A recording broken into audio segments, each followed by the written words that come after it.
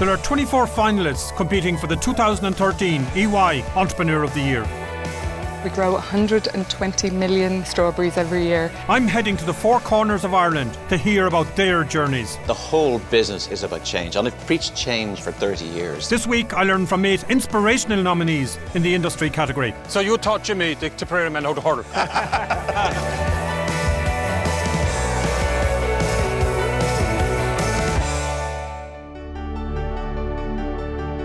We in EY built the Entrepreneur of the Year programme 16 years ago because we felt it was incredibly important to not just acclaim entrepreneurship, but to give them that step up where entrepreneurs can actually tap into the right talent, can grow businesses nationally and internationally, and create jobs, but more importantly, go into new markets, compete and win against much bigger companies. The panel of judges, many of them former winners themselves, have turned their focus to the industry category. But it's not going to be easy to choose a winner among the shortlist.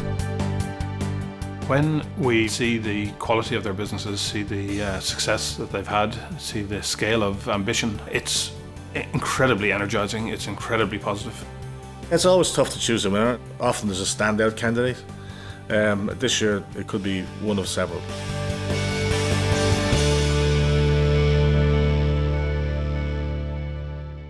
I'm Pádraig O'Keja, and as chair of the judging panel, I enjoy nothing more than meeting business leaders at the coalface of the economy. In challenging times, their entrepreneurial endeavour is creating employment all over the island of Ireland. First up is an entrepreneur who has certainly been packing a punch, reinventing a traditional food business in the 21st century.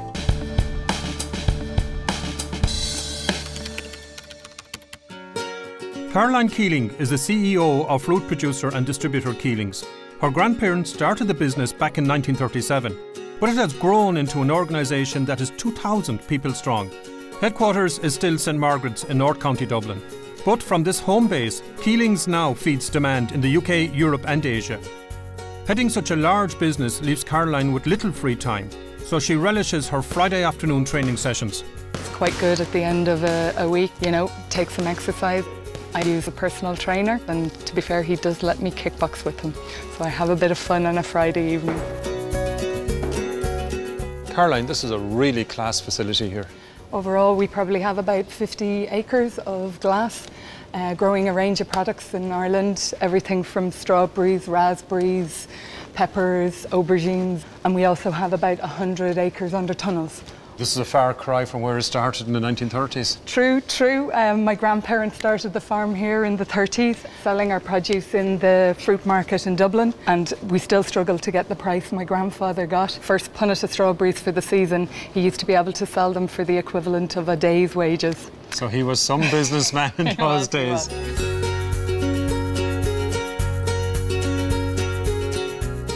Growing up, I never planned to come into the family business, and I did a chemistry degree, but Dad asked me after a year or two to come join the company for a while, so I said, yeah, I'll do it for about 2 years, and that was nearly 20 years ago. And you're here since? I've loved it ever since. Since you've got involved, how would you have changed the business in the past number of years? It's been an extremely challenging marketplace in Ireland for the last 5 years. We sort of looked at our business to see how we can add value to businesses outside of the Irish and UK market. One of the really interesting things we were doing this year is we buy an amount of strawberries for Ireland from Egypt. This year we were buying for Ireland from Egypt, but we were also sending the product from Egypt to Hong Kong. Another innovation has seen the setting up of Keelings Solutions, a technology division that harnesses the family's decades of experience. It develops software products to help other companies manage a produce business and is based in the former home of Caroline's grandparents on the St Margaret's site. I bet they never thought we'd be selling software to China and Europe based out of this house. We grow 120 million strawberries every year. Every week we taste a whole range of our current varieties, but also the ones we're testing and trialling. And the only way to test a strawberry... Let's eat it. Can I reverse my car in and put them in the boot? They're beautiful. With 7 more nominees to meet, I need to pick up the pace. And to meet my next entrepreneur, I've come north to Strangford Lough.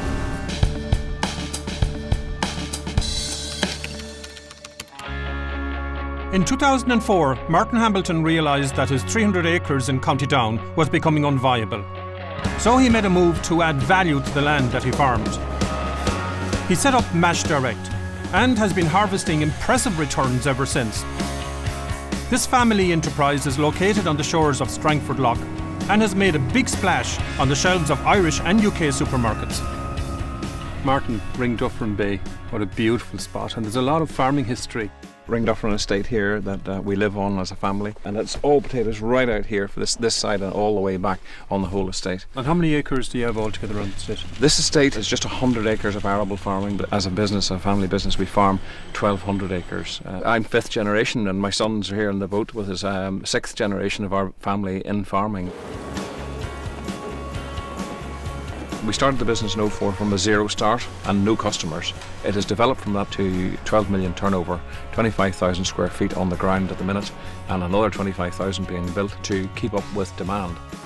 Farming, you're focused on your land, you're very passionate about your land, and all farmers are, and rightly so. And then moving that into type of business you moved it into, that was a huge challenge. The biggest learning curve was the marketing side. We're working the whole of Ireland, pushing down through Great Britain at the minute and into London. A very big challenge. When a customer goes into the supermarket to do their weekly or daily shop, whatever they're doing, we want them to go and look for Mash Direct. That's our whole marketing drive. It's a daily thing that we do. You look on the customer as if the customer is sitting at your kitchen table and eating your food. Exactly, that's the only way it can be. And what's the single most important thing that makes you really proud of Mash Direct? Oh, it's easy answered. It's the fact that it's a family business. I firmly believe in Ireland it's the strongest business you could possibly have. Can you as a family switch off business totally? Just yes, out park on the it? low. You can't, out here.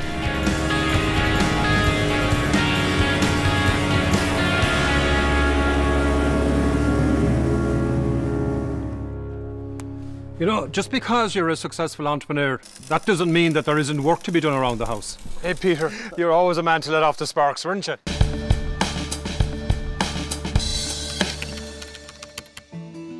Peter Dixon was born and bred in Liverpool. As a manager in British Gas, he was instrumental in introducing natural gas to Belfast in the mid-1990s via a pipeline from Scotland. Peter then took up the opportunity to become part of a management buyout, and Kellen Investments has since developed the network under the brand Pheonix Gas. Heady heights for a man who as a youngster started out as a fitter and a welder. Anyway, I was out here doing a bit of welding, and one of my neighbours came walking along. He didn't recognise who I was. Next thing, he brought this bike down and he said to me, you know, you wouldn't mind welding this for me, would you? I said, yeah, no problem. So I welded it up. And before I could say anything, he gave me 50 quid. And a week later, I was walking out the door with a dog, and I knew what the look on his face was. He was saying, why is the welder taking the dog for a walk? You've given almost all your professional life to energy and gas. Yeah, I mean, I've never known anything else. I've only ever been a gas man. I left school at 16 and I'm still doing it now and I'm 53. And what brought you to Belfast? Well, in 1996, believe it or not, Belfast didn't have natural gas. So we had to bring a pipe across the Irish Sea. We had to then beach that pipe. We had to then build a gas network system throughout the whole of the Greater Belfast area, which constitutes half of Northern Ireland's population. This was the largest integrated greenfield development of a gas utility anywhere in the world. So this had never been done before? It had never been done before. We'll, by the end of this year, have 170,000 homes and businesses using natural gas in the Greater Belfast area, which is coming up to 60% of the population converted to gas in a short period of time. Your background, your Liverpool background, was obviously fundamentally important, and a working class background was not a disadvantage at all. So I've always been driven by my wish to not be poor again. Most people from Liverpool don't see themselves as being English, they see themselves as being Liverpudlian, and at least half of them are Irish, and the other obviously half who aren't lack ambition.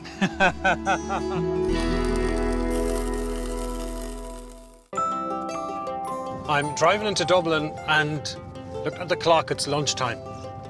The right time to meet the next entrepreneur.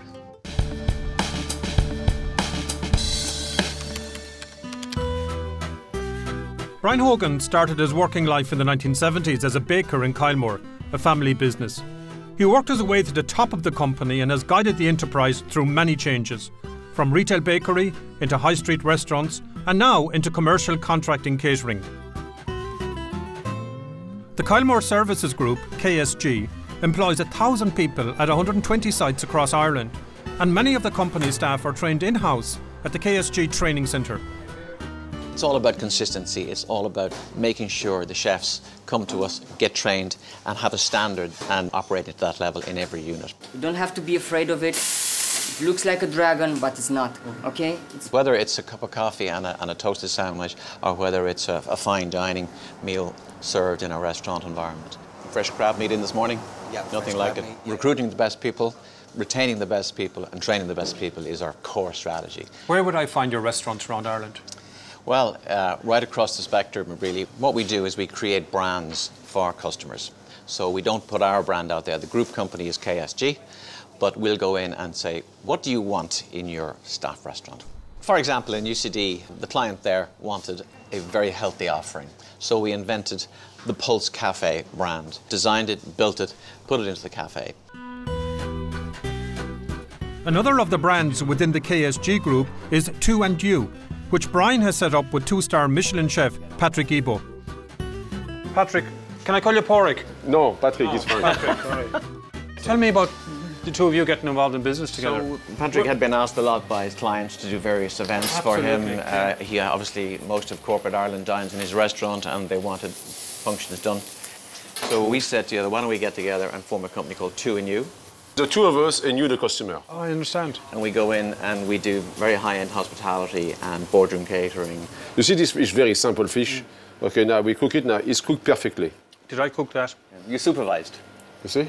No, I cooked it. It's great. We're almost reinventing the wheel again. The whole business is about change. And I've preached change across the group for 30 years because the world is moving faster. Change used to be every 10 years. It went to every 7 years. It's now every 5 years. And people are so well informed. So we have to stay ahead of that all the time. These industry category entrepreneurs are from all over our island, and they're involved in all different types of business. Most of our industry entrepreneurs have had to be incredibly flexible over the last number of years as we went through significant economic difficulty. But what we see with this category of entrepreneurs is that they're fighters, they're winners, and they're really, really important, not just to Ireland today, but as the job creators into the future. In part 2, I'll meet the remaining 4 finalists, competing to be the EY Industry Entrepreneur of the Year.